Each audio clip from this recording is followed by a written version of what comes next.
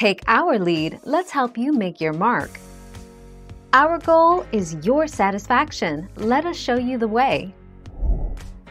The reason behind this is the diver's muscles.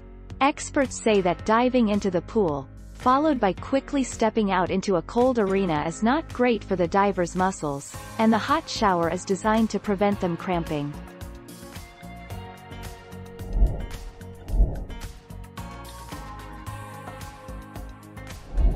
Let's help you make your mark.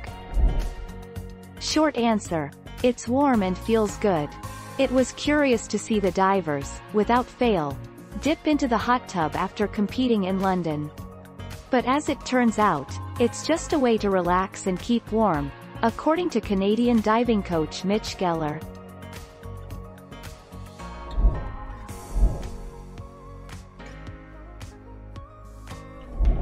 Let's help you make your mark. You are supposed to shower after swimming to wash the chlorine and other chemicals off to keep your skin from getting dry and irritated. To cool down all the hotness they exude. Winking face. Seriously, have you seen Puerto Rican diver Rafael Quintero?